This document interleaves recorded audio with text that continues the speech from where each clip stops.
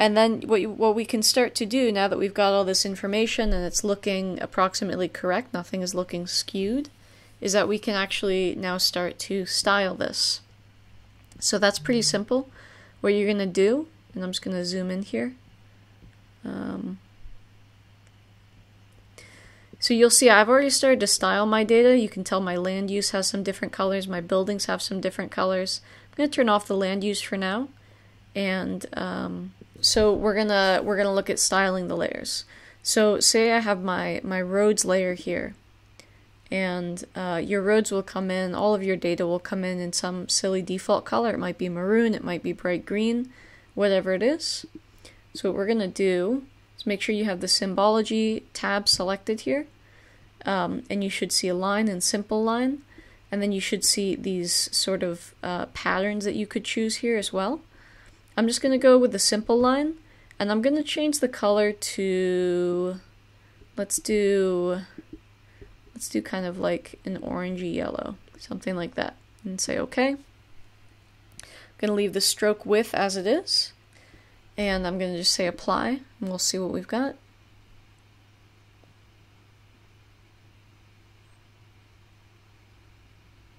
Okay, so you can see that all my roads just turned orange. So you can adjust the stroke width, you can adjust the stroke style if you want to be a dashed line for whatever reason. You can play around with this a little bit. The other thing that we can do though is we can style our data according to some of its properties.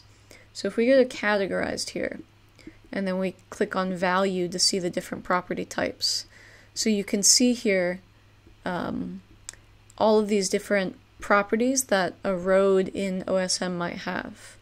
So let's go down to I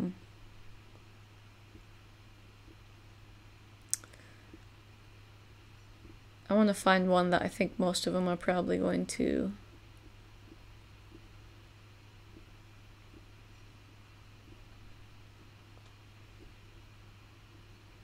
let's go down to max speed. So what you're going to do is you're going to say classify. Okay, so now we see all of these different maximum speeds. You'll see that the colors are pretty random. So here, instead of random colors, I'm going to color them red to gray. And then you can see that that updated. So the slowest roads are red, the fastest are gray. I actually want it to be the reverse of that. So I'm just going to click this drop down and say invert color ramp. Now the slowest roads are gray and the fastest are red. But I don't really like that the middle are white because they're not going to show up well. So we're going to choose this other color ramp. So now we've got the slowest roads are blue and the fastest are yellow. I'm going to uncheck all others because that'll color actually we can just double click that and change this color to something like a gray, so it won't really show up that much. Because we don't, all others means that there's no data available for it, which means it could be a 5-mile-an-hour road or it could be a 50-mile-an-hour road, we don't know. So we're just gonna basically turn those off. Then we say apply, and let's see what we get. Alright, so I can see kind of at a glance that most of the roads in Blacksburg don't have a speed assigned to them, but I can see a couple do. So if we say OK,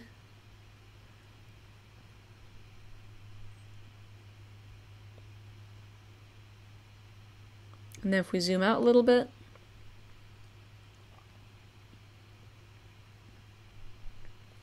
I can see, for instance, that this is one of the faster roads here that goes down along the side of campus.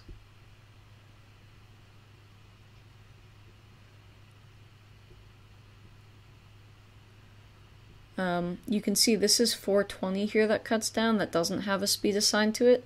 Pretty sure this is Patrick Henry, but I'm not 100% sure it's Patrick Henry, so let's go ahead and double check that. So what I can do, really similar to what we did earlier in the OpenStreetMap, is we can identify the feature by clicking on it. So what we're going to do is we're going to go up here to the top to this little arrow with the eye, identify feature, click on that. And then we're going to go ahead and click on this road. Yep. And then we can kind of scroll down here and see if it is, okay, it's Price's Fork, not Patrick Henry. So Price's Fork Road is the name. It's assigned a 40-mile-per-hour assignment. So what if we didn't want to just guess what kind of properties these might have? So if we wanted to say, I would like to know ahead of time if this is going to mostly have the properties that I'm looking for or not. What you can do is you can right-click and you go to Open Attribute Table. So this is that spreadsheet I mentioned earlier where it's all of the different aspects of the geometries in this layer. So I can see, if I expand this a little bit, like I mentioned, each feature, right? So basically each road or each segment of road. And then here across in the columns, you have the different possible types of data or possible aspects of that data. So you can see most of it is null for at least these first few roads. If we keep scrolling over, that means there's no data that's been inputted for that road for that type. Service has a couple things.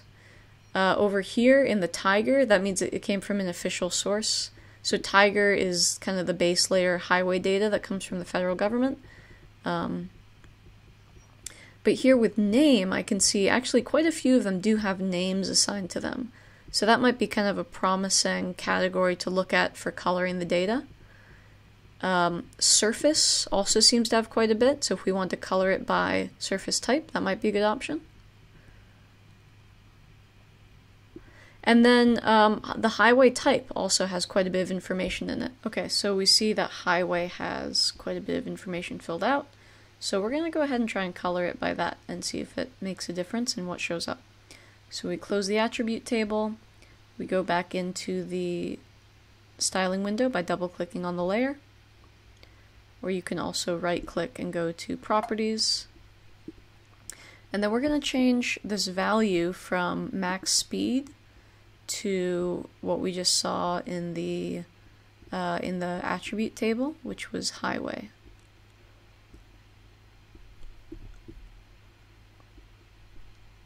So we're going to do that, and then we're going to go ahead and reclassify, and you can just say yes. Alright, so we see all of these different classifications. And this isn't so much a linear type, right? These are all sort of different. So we're going to just go ahead and go with a random color ramp for this, and then we'll say apply.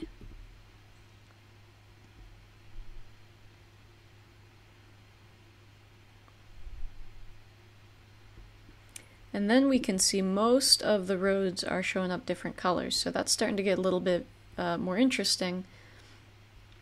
But we're still not learning a whole lot about it from this, except which roads have different classifications. So what I like to do, especially when you have this many different categories, is start to look for things that might be useful to group together.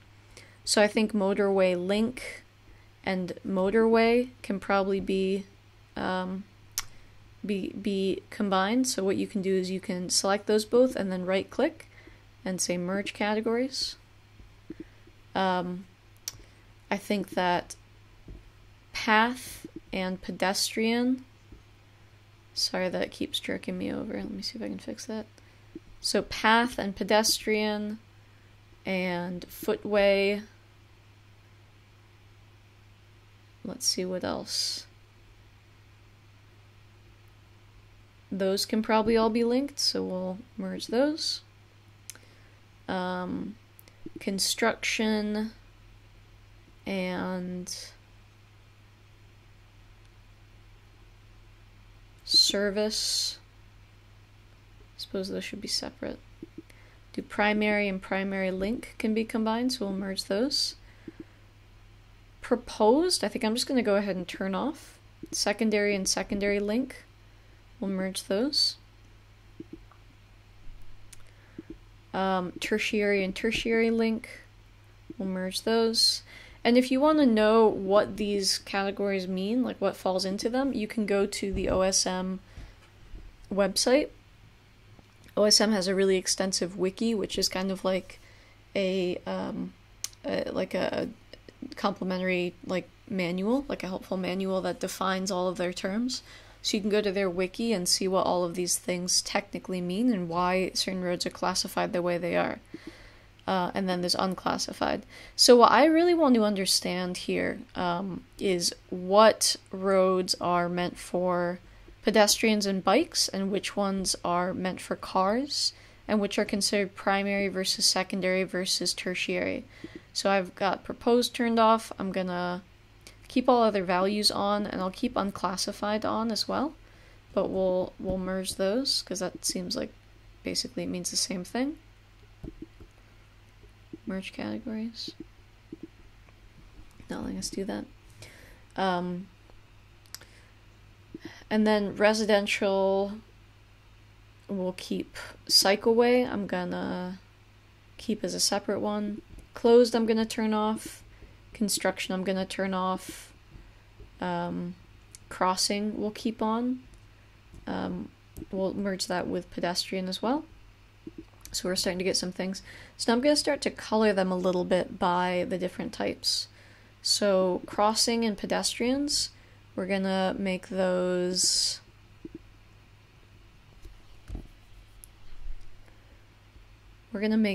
green.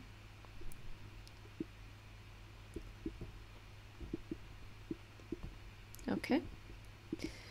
Let's make it a slightly darker green so we can see it a little bit more easily. Just go with that. Great. We're going to do cycleways, also green, but we'll do it a slightly different shade of green. So we're going to go with kind of a darker forest green for that. Okay. So we can see those two different colors of green. Motorway, we'll leave that color. Primary, we're going to color red, so it really stands out, or orange. It's fine. And then secondary, we're going to color yellow, kind of an orangey yellow, something like that, or gold. Okay. And then service, we'll color gray. Right, so I'm just kind of trying to choose some colors that intuitively fit with the type of data. Steps will make a different kind of green. So those are still pedestrian, but we'll make those maybe sort of more of a light green like that. And then tertiary, we went with orange for primary and yellow for secondary. So tertiary, we're going to go with, let's go with a lighter shade of yellow for that. Something that we don't want to confuse with the, yeah, we'll go with that, with the pedestrian steps color. Okay. And then track we'll leave like that. Trunk and trunk link, we'll make this red, something like that. And then unclassified, we'll leave those on the red spectrum as well. So what we should have now is the more pedestrian-oriented things are sort of cooler colors like greens, and then the more car-oriented things are brighter colors. Kind of going from the most car heavy, which is the orangish, to the least car heavy, which is the yellowish. So now we've got a spectrum that we've started to build up here. And the motorway is going to be like a highway, right? So that one really stands out. That's that purple. Okay. So now when we look at the data, we're starting to put a little bit of we're starting to distinguish it a little bit so that we can start to see like where, so this is, you know, the Huckleberry Trail here. This is a pedestrian path. Just to confirm that, we can click on it. We can scroll down, and it's just called a cycleway, but that's part of the Huckleberry Trail, I believe. So you can see sort of where the pedestrian-friendly parts of Blacksburg are versus the less pedestrian-friendly. You can see some of these colors I chose maybe were not the best colors, so the yellow doesn't really show up that well. I'm going to go back to the hand here. But generally we're starting to get a sense of like where the cars are versus where the people are, and we can start to see these pedestrian-friendly trails that run through a lot of the city, right? So that's kind of interesting. All right. Great. So now we've got a working looking map. So before we go to the map layout view of this, I want to make those yellow roads a little bit more visible because they're pretty hard to see. So I'm going to go back into the roads layer and darken those up a little bit. Alright, so that's looking pretty good. Pretty easy to tell between the car ways and the pedestrian ways.